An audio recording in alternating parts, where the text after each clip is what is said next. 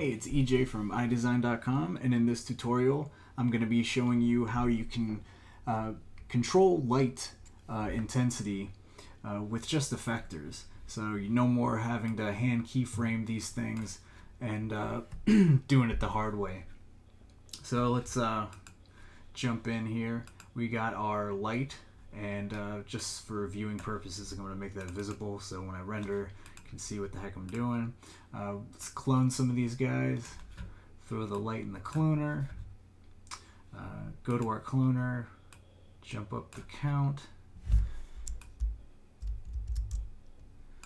Spread them out a little bit. Alright, so we got a whole bunch of lights here. Let's actually spread them out a bit more. So we got all of our lights here. So there's actually a couple ways we can get this done. The first method I'm going to show you is a method specific to light objects and adjusting the intensity. The second method I'm going to show you not only adjusts the intensity of a light object, but you can adjust attributes on other objects as well. So say if you have a custom piece of geometry that you have a luminance material applied to, you can use an effector to adjust the intensity of the luminance to have it look like it's fading on or off. And I'll show you that as my third example later on in this tutorial. But first off, I'm going to show you the first method that is just specific towards adjusting light object intensity. So let me show you that. I'm going to go and actually use a plane object or plane effector. I'm going to turn the position off. Where I can actually use the color mode, turn it on. And we're actually going to send the blending mode to subtract, because we have our light here with full intensity. We're actually going to go about this and affect it and actually turn and subtract the luminance value from the light as the effector is going through it. So to get this to work, we actually have to turn up modify clone, and we're going to change our fall off to linear. So we have some linear fall off going, so the lights will turn on gradually as the effector fall off passes through it. So we're going to change this to positive Y, and we're going to make sure we got our effector actually affecting. So once I threw that plane effector in there, you can see everything below the fall off is off and everything above is on. So if I render this out, see, only the lights above the fall off are on, and that's because we have this color mode set to subtract. So as the effector passes through, it's subtracting the luminance value and turning and fading everything off. So now if I actually go in, let's actually keyframe this plane effector, move to 90, move this all the way up. So you can see as it's going up that the light object in the scene is kind of fading, going from gray to just black. So if I bring this all the way up, hit another keyframe, and let's actually render this, make a preview, and let this thing go. So we have all of our lights turned on, and then as we have the effector pass up, all of those lights intensity are fading down because we have our modify clone and we have our blending mode set to subtract. So now if we set this to add, it would actually brighten the lights. So let me show you that. Let's get to calculating the preview. If we go here, press start, see how it's actually adding to that luminance. So you can kind of see the what's going on behind the scenes. And if you wanted all the lights to actually go from off to on, all you'd have to do is go to your plane effector, go to the fall off, and just invert it. And you can see all of these go black. If I hit render again, you will see that because you inverted it, all the lights will be off, and as the effector passes through, it'll turn all the lights on. So simple as just hitting invert on the fall off. And now I'm going to show you the second method to get this done. We're going to actually need to go between two states or even more than that, 2 states of the object. So we already have our light object at full intensity. I'm just going to hold down Control and duplicate this light and make one with 0 intensity. So right now it's just cloning and just iterating, one light on, one light off. And you can see in the clone, under the cloner, it's set to iterate. But if we go to sort, if I render right away, nothing happens.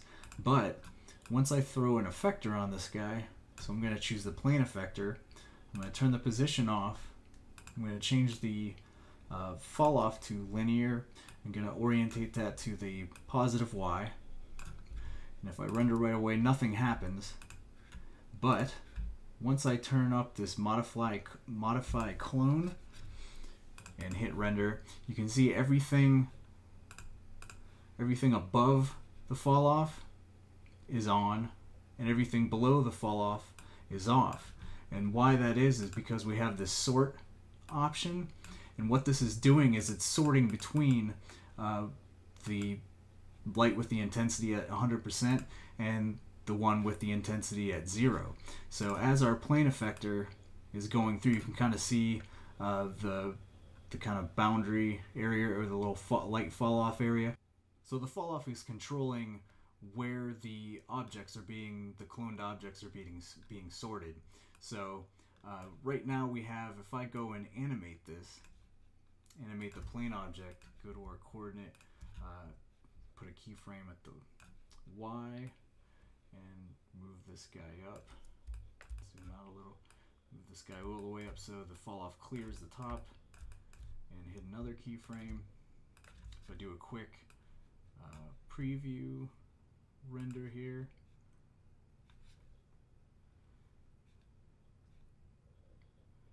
and this pops up, and if I hit play here, actually if I select the right preview file and do a little bit of previewing here, so you can see that the plane effector is going up and turning all of the lights off, or it's changing the clone from the light clone with the 100% intensity to the clone with 0 intensity. So it looks like it's shutting off.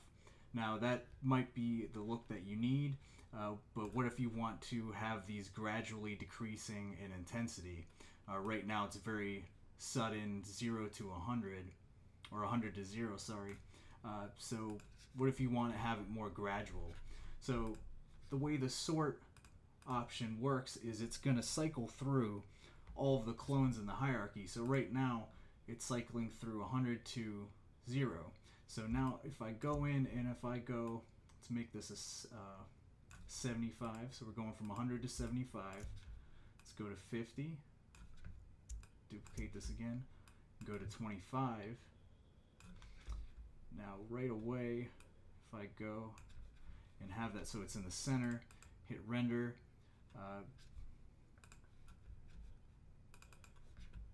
nothing's happening right now. Oh, I have to actually adjust the minimum maximum to -100 so it can pick up some of those lower values. So now, if I just adjust the fall off a little bit here, if I do another RAM preview, let's let this go.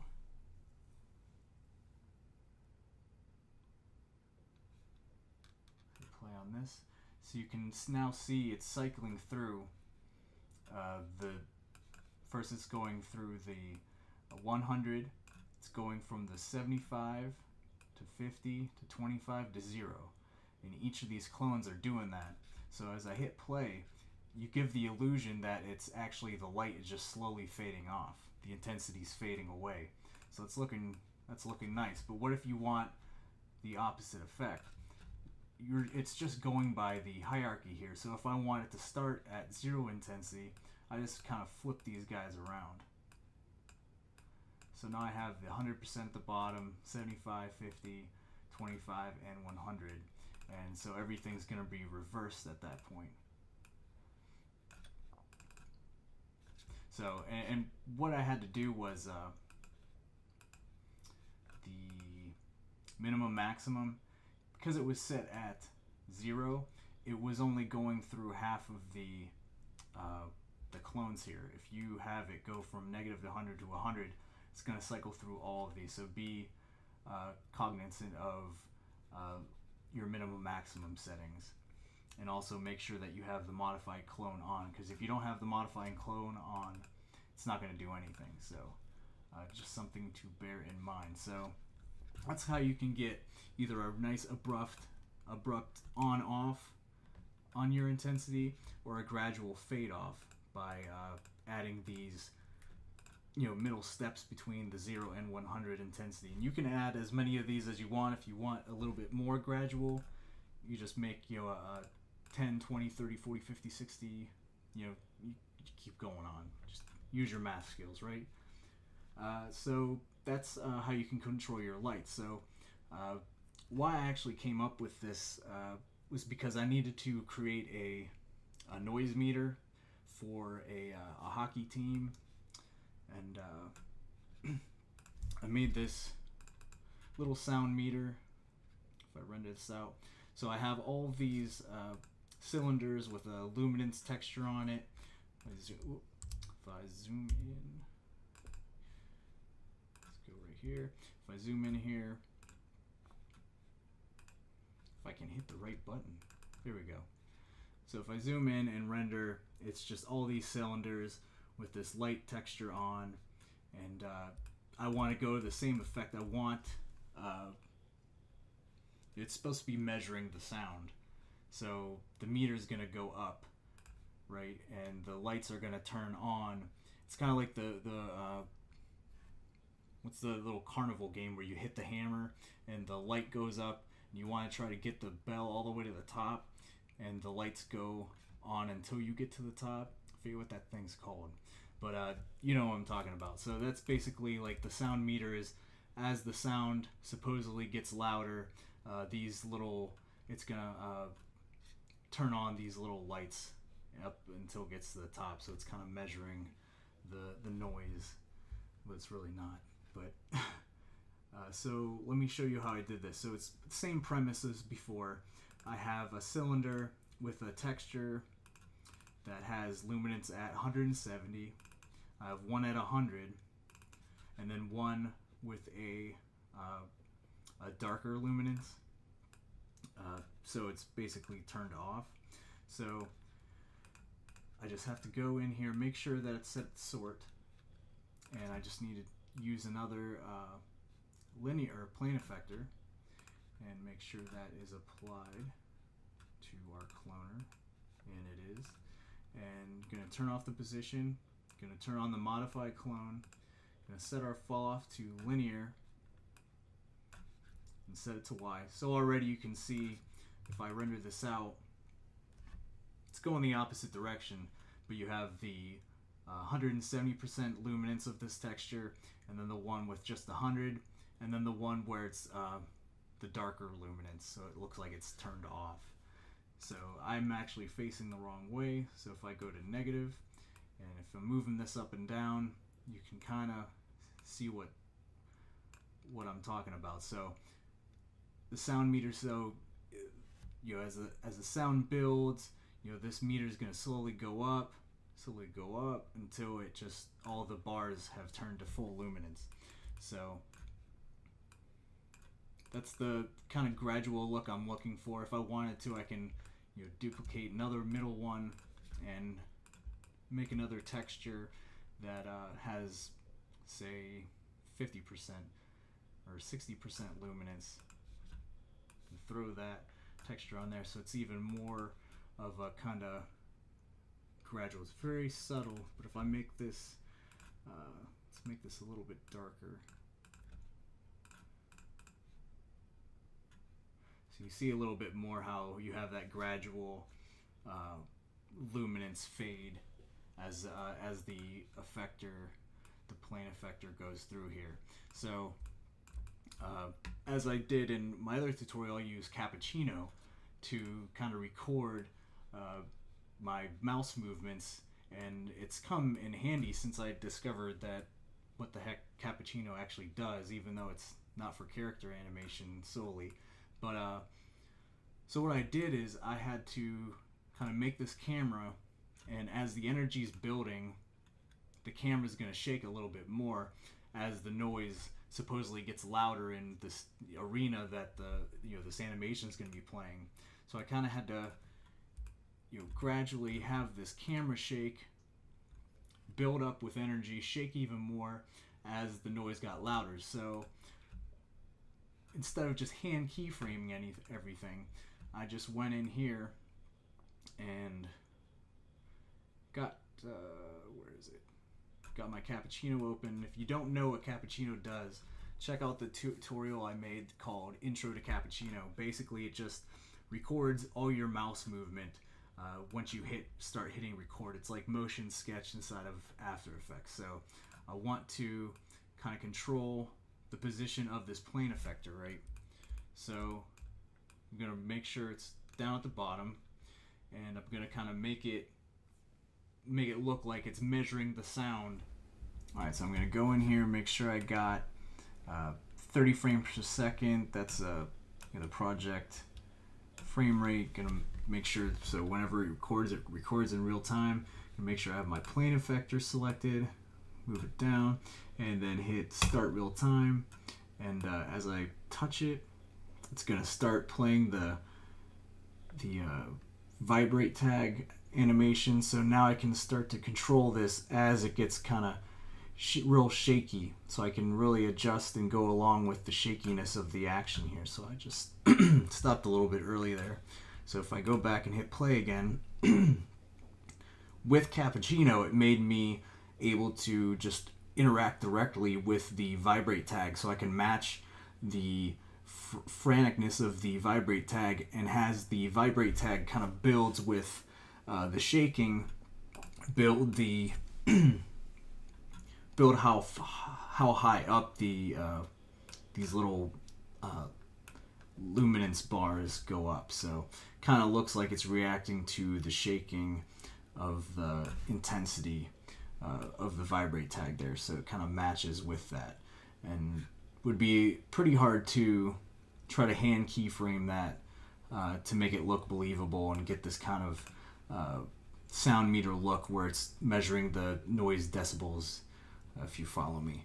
So there's a couple uses of how you can create luminance textures to fade on with effectors, or as I started out with, how you can control light luminance as well with your light objects. So hopefully you can start using that in your day-to-day workflow and never have to hand keyframe a luminance material or a light's intensity ever again, so because you just know how to do it with a simple plane effector with the modify and clone option enabled. So thanks for watching.